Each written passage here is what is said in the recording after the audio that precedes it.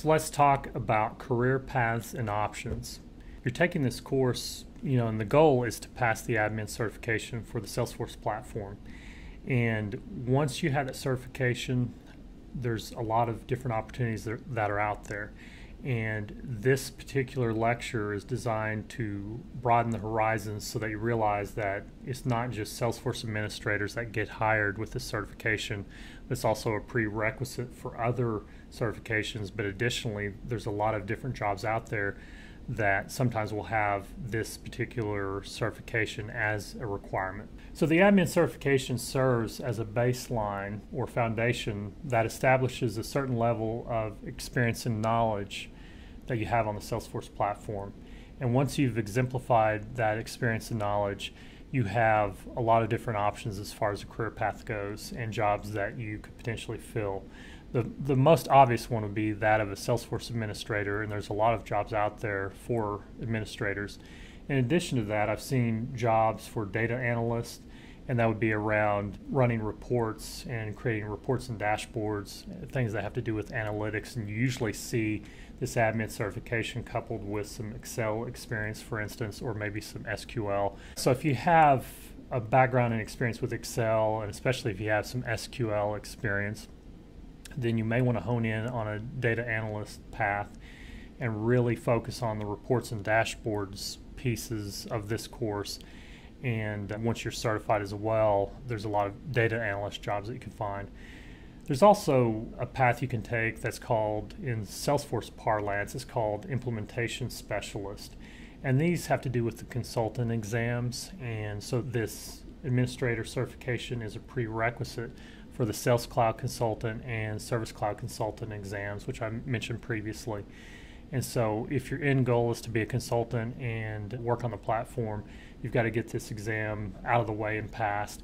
And then you can do things like help implement Salesforce with companies. A lot of times companies will buy Salesforce, they'll buy their licenses, and then they're stuck with, well, now what? How do we get this running in our organization? And so they will hire out a Salesforce partner that specializes in implementation to get them off the ground and running. And so you could find yourself very needed within those partner companies as well. Additionally, I've seen people with this administrator certification that serve the role of a business analyst.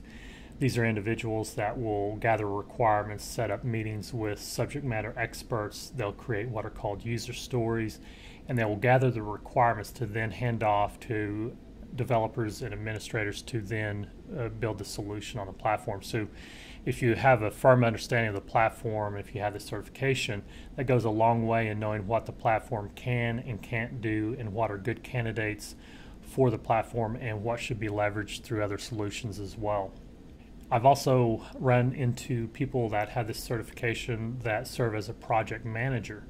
And a lot of times on Salesforce related projects that I've worked on as either an administrator or a developer, in addition to the business analysts that I've spoken about earlier, I've seen project managers that also have a really good understanding of the platform. And an effective project manager is someone that can manage people, can meet deadlines, can, usually will know some sort of project management software, and familiar with keeping a budget and keeping things on schedule.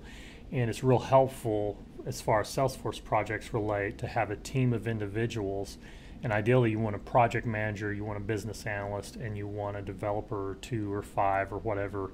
And for the day-to-day operations, you want 1 or 2 administrators to handle things like provisioning user accounts, deactivating users, creating reports, dashboards, loading data, that sort of thing. Other job possibilities that are available to you once you've attained this certification would be marketing manager. I've worked with marketing managers that have the admin certification, and they've really focused in on the campaign side of things. A campaign, it would be a marketing campaign where they're tracking their leads and sending emails through the Salesforce platform. And there's a lot of functionality on the back end of that you can do through either third-party applications such as Eloqua or native Salesforce applications such as ExactTarget or Pardot. Other jobs that I've run into, people serving on the platform with this certification would be technical pre-sales engineer. This is someone that would be familiar with the Salesforce platform and would be assisting a salesperson that's going to a client site or doing a demo. And the pre-sales engineer is someone that would set up a new Salesforce instance and set up specific objects and page layouts and certain views so that it's relatable to the client that they're trying to sell to, so that if you're trying to sell to a telecom company, you have telecom related verbiage on the page layouts and potentially even some of their accounts set up and loaded up and that sort of thing, so that you're not trying to sell a telecom customer and you've got a dairy farm, for the example. That helps bring success. Having this certification, if sales is more your route and you want to kind of help co-facilitate that, a technical pre-sales engineer could be the way to go.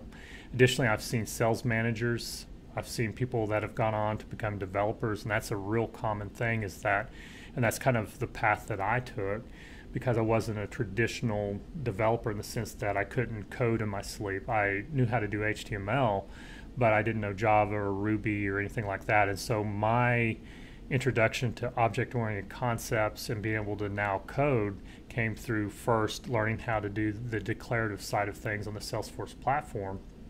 And I personally got my developer certification first and then went back and got the admin and advanced admin certifications. But in the ideal scenario, you want to get the admin certification first so that you know what can be done declaratively rather than with code, and that makes you a better developer in the end. So if you're ultimately wanting to be a developer, this administrator certification is valuable in that it helps you know a lot of the things that aren't covered on the developer side of things. There's things that are glossed over or not, you won't be strong in if you skip the admin side of things, like security, the profiles and roles and that sort of thing. So additionally, there's a whole area around being a technical architect, and Salesforce is branching that out for a lot of different areas, because this gets into really deep in the technical side of things. And so they've got levels of certifications now for domain specialist, and then domain architect, and then finally technical architect. Hopefully this gives you an idea that you've got a lot of options. And I wanted to spend a little time going over this so you see that you're not necessarily going to use this certification just to be an administrator. And if that's what you want to do, that's fine. Being an administrator is a full-time job, and usually once a Salesforce org has 75 to 100 users, they need a full-time resource to maintain the platform and troubleshoot and take care of issues as they arise. And so that's definitely, I think, the vast majority of people, that's the job that they fill when they get this certification. But there's a lot of people out there that go on to do other things. And so I think the main key is that this course covers the foundation, and then from there, just exposing you to different opportunities that are out there, and you'll find your way. Your passion will lead you in where you ultimately need to end up, because this platform is so massive and ever-changing that no one person can know it all. The longer I go on the platform, the more I realize I don't know. And so you've got to find a specialty and a niche on the platform, and you can support a highly profitable career working in just a specific niche of the platform, whether that's admin or developer or architect, technical pre-sales engineer, or whatever. Any one of those, you'll have recruiters bugging you to death. So it's a good problem to have. It's a good time to be on the platform. So the goal for you is, for right now, is just get the foundation laid and then let your passion guide you from there.